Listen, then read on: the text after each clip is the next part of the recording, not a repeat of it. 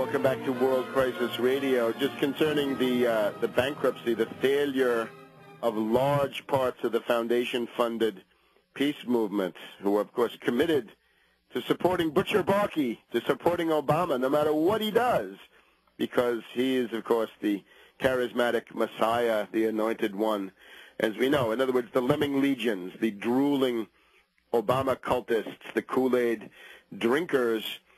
This is concentrated very heavily in foundation-funded peace organizations. Remember, Obama's mother comes from the Ford Foundation. That's the family business. Obama's only employment other than government was foundations. He was a strikebreaker, a community organizer, poverty pimp for the Gamaliel Foundation, the Joyce Foundation, the Woods Fund, the Annenberg Foundation.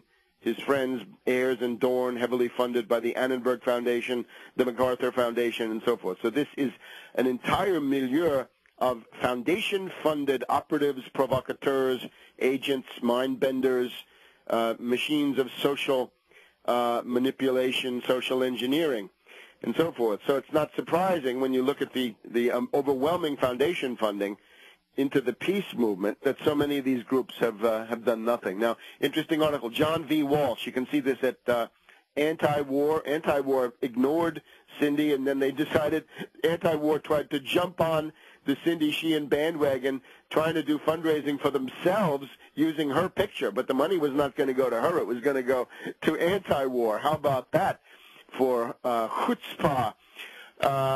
This article, however, by John V. Walsh, originally from Counterpunch, I believe, gold is where you find it.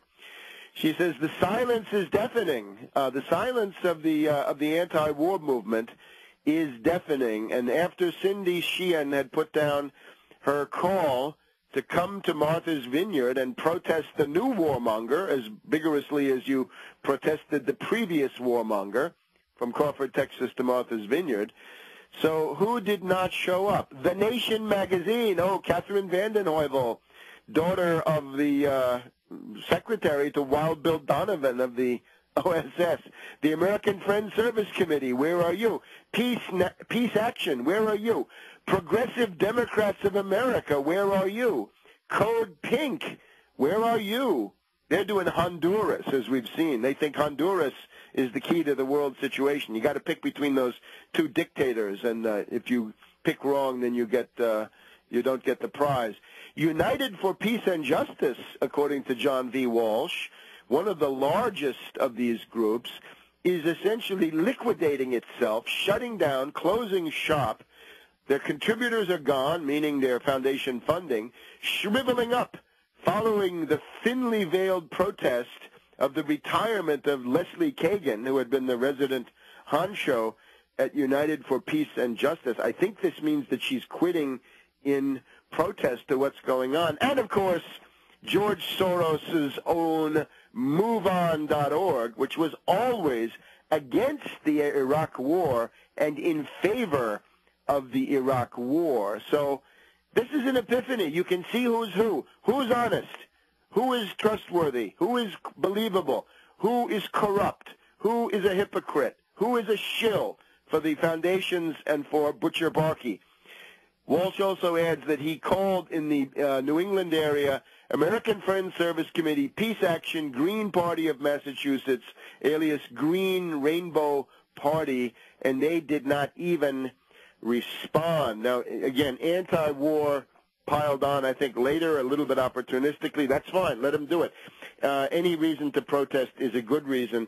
And in terms of the support, there are honest groups. There are people whose names deserve to be recorded as actually interested in peace, not just shills of the Democratic Party. It would be Iraq Veterans Against the War and World Can't Wait. Those groups are actively supporting what Cindy Sheehan is doing this weekend. So again, Obama saw the protest. Remember, Obama's great vulnerability is to attacks coming from his left, attacks coming from the Limbaugh, Hannity, O'Reilly, Newt Gingrich axis, the Austrian school, Friedmanite axis, are not effective against Obama or have limited effect because they tend to reinforce the one thing that he needs, which is left cover. If he's getting attacked by peace activists coming from his left, this hurts Obama more than anything. And indeed, we'll see in just a minute that he has had to start shucking. He's throwing sops to the anti-war movement. I would say it is no coincidence that just as the public support for the Afghan lunatic adventure collapses, just as the military situation, political situation deteriorates, and above all, just when Cindy Sheehan and the anti-war people show up at Martha's Vineyard, we have Holder, Eric Holder, the corrupt and highly politicized Obama associate, the Attorney General. Holder says he's going to appoint a special prosecutor to probe not Bush, not Cheney, not you, not Ashcroft, not Gonzalez, not Addington, not any of these neocon monsters who ordered torture. He's going to go after some little fish in the lower echelons of the CIA. Notice it's only the CIA. How about the Army, Holder? You know, your man McChrystal, your new commander in Afghanistan, is the guy who set up the network of torture chambers in Iraq. So McChrystal gets off with no problems whatever. It's only the CIA and only the little fish. What is that? We've seen that before. That's a shuck. That's a sop. That's saying to the anti-war movement, look, I'm not as bad as you think. Look what I'm doing. I'm giving you this wonderful special prosecutor. It's a shuck and a sop to placate the left libs and to attempt to solidify Obama's collapsing left flank because he does something for this group. Remember, when the LGBT people wanted same-sex marriage rights and Obama was denying it, they threatened not to go to his fundraiser, and he immediately made a concession in their direction. All of you anti-war people and leftists out there, learn the lesson. You don't get anything from Obama by being nice to him. You've got to get very rough. You've got to attack him mercilessly, expose his crimes, his hypocrisy, his Wall Street control, and at the very least, you'll get some small concessions, and that may hopefully encourage you to go on and do bigger and better things because it shows that he really is vulnerable to attacks coming from the left. So don't be nice, be very rough, and you will get somewhere. Now, let's turn to economics. It is very, very grim. And I get the feeling now we're going into a new downturn. And what I principally mean is the downturn has not is accelerating in terms of the real economy, but even the projection of that into the dizzy realm of stock market speculation. I think this Mugs rally now reaching the outer limits. What are the statistics? According to shadow government statistics, the U.S. now has 21% unemployed. That starts with an official rate of 9.5%.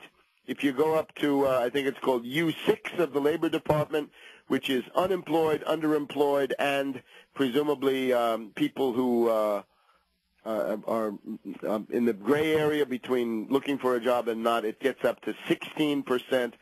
And if you add in others who have dropped out before, according to shadow government statistics, it's 20.6, I believe, so we'll round that up. 21% unemployment. That is a world economic depression, world trade collapsing. It's also the first time since 1947 that the United States has had a shrinking economy for 4 quarters, for one entire year. That is to say, you've got to go back to the primary post-World War II demobilization depression of 1947 to find 4 quarters of down. Fourth quarter 08 minus 5.4%, first quarter 09 minus 6.4%, second quarter 09 minus 1%. We'll be back in a minute.